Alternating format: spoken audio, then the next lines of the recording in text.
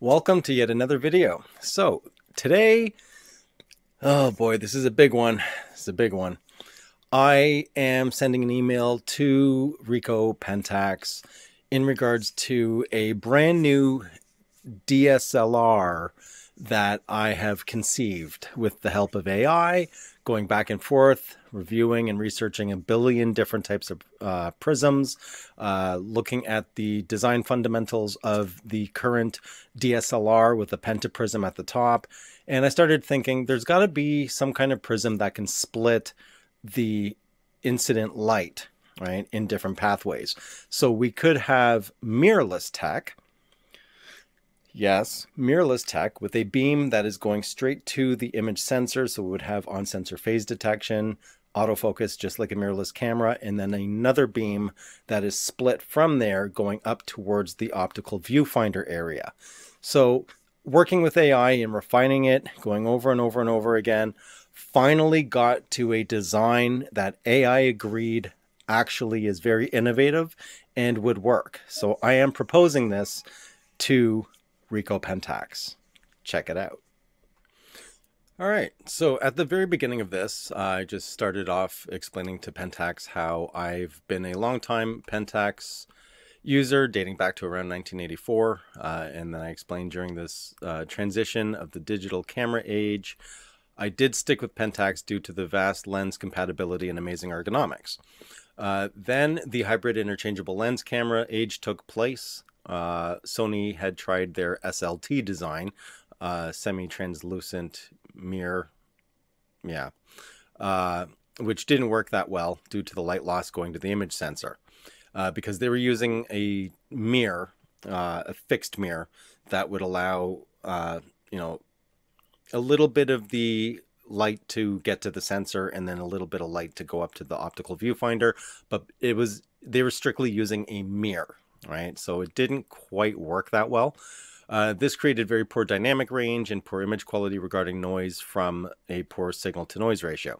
So I'm kind of giving a background that I do know what I'm talking about.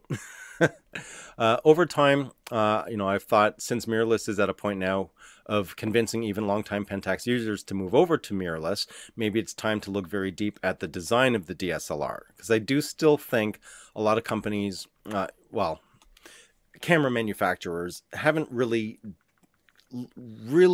gone back and started from scratch in regards to the entirety of the insides of a digital single lens reflex camera, right? We're still using the same principles that were done on film cameras, right? And technology has grown leaps and bounds.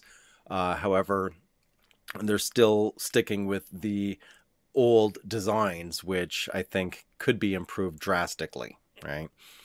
Keeping the PENTAX ethos in mind, I started researching different prism designs and took a step back to reevaluate the interior layout of a DSLR. I realized that there's no reason to still hold on to the pentaprism is at the top traditional design. Perhaps a new design is needed for a new camera that's never been done previously. So this is where I began some markup drawings based on the various prisms I found while researching until I came up with a completely new idea. Now, with the assistance of AI, I refined the idea over and over until a final feasible design was realized. Just chatting back and forth with AI in regards to specific designs of prisms and refracting and light amounts, and just different ways to be able to bounce light and split beams. And anyway, there was a lot of back and forth. And for most of the initial ideas I had, AI did bring up the point that those would not be feasible. One was overpolarization of the beam, right, which would be extremely difficult to correct, as well as producing aberrations as the light is bounced into within the interior of the camera.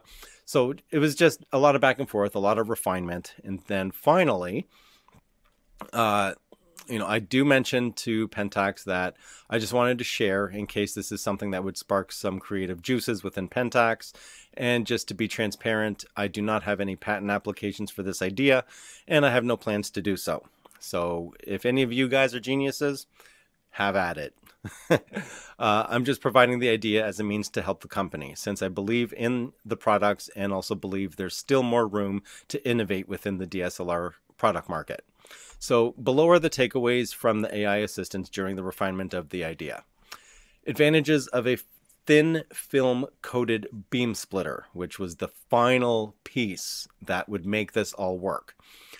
Reduced polarization effects. So these beam splitters can be designed to minimize polarization dependence, which is crucial for maintaining image quality and autofocus performance.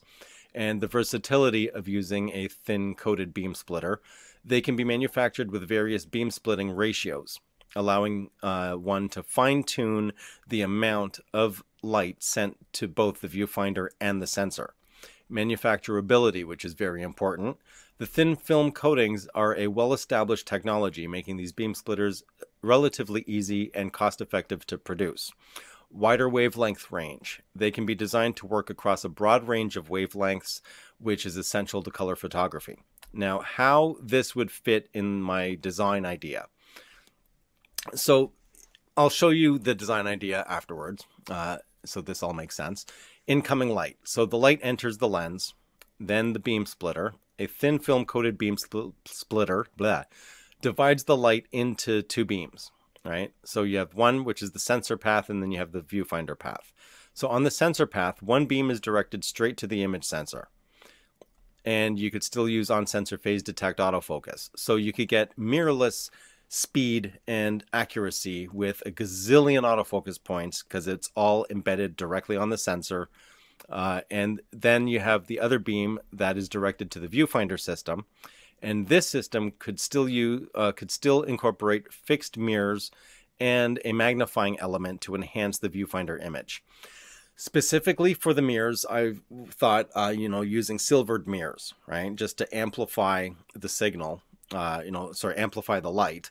And one of those mirrors or the viewfinder itself could be a high magnification. So it would still be a bright image, still be clear, and that would help with manual focus as well. So the key considerations, beam splitting ratios. You'll need to carefully select the beam splitting ratio to balance the light sent to the sensor and the viewfinder, all right? Which is why I was thinking silvered mirrors and a magnifying piece or magnifying element.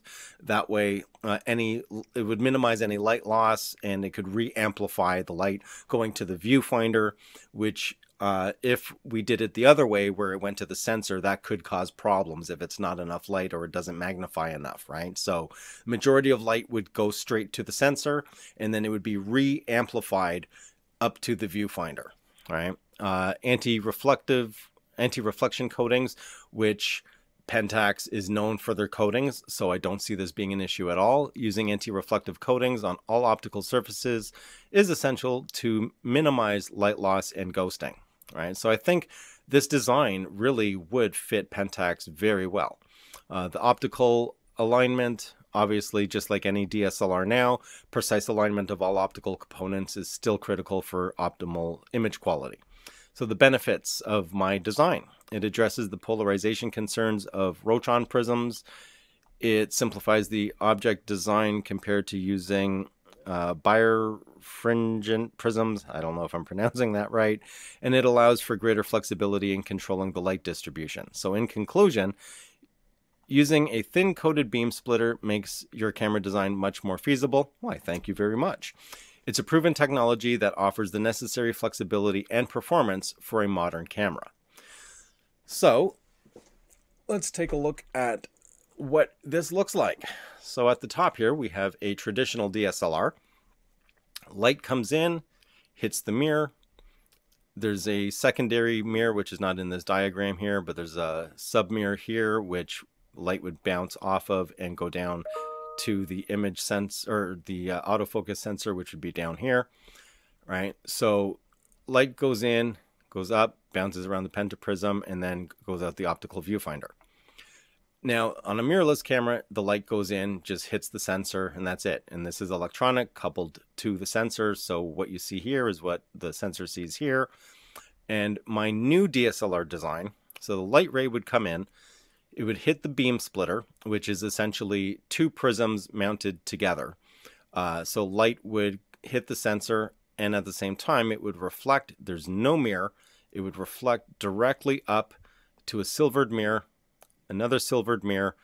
This would be a magnified optical glass, so it would amplify once it hits the optical viewfinder. And you could essentially couple like a thin film display within the optical viewfinder, but I'm not going to get into that. We'll just leave it as completely optical right now. So the idea, if you compare it to here, is essentially the same. The only difference is this would be optical, so you need to be able to have light going up and through, but everything from here to here would still be exactly the same as a mirrorless camera. And that would give the advantages of both having the optical viewfinder DSLR experience with the speed and performance of a mirrorless camera. Am I crazy? Or is this actually feasible? I mean, hey, according to AI, which is supposed to be all-knowing, it's a very, very good idea, and it would work. So, split beam technology, prism at the bottom, mirrors on top. Kind of like Yoplait yogurt, but in DSLR form. Okay, that was dumb. Anyway, yeah, let me know in the comments below. What are your thoughts? If they were to pull this off, I think it would be absolutely sick. I think it would be wicked. Oh my God, I just realized the second most important thing.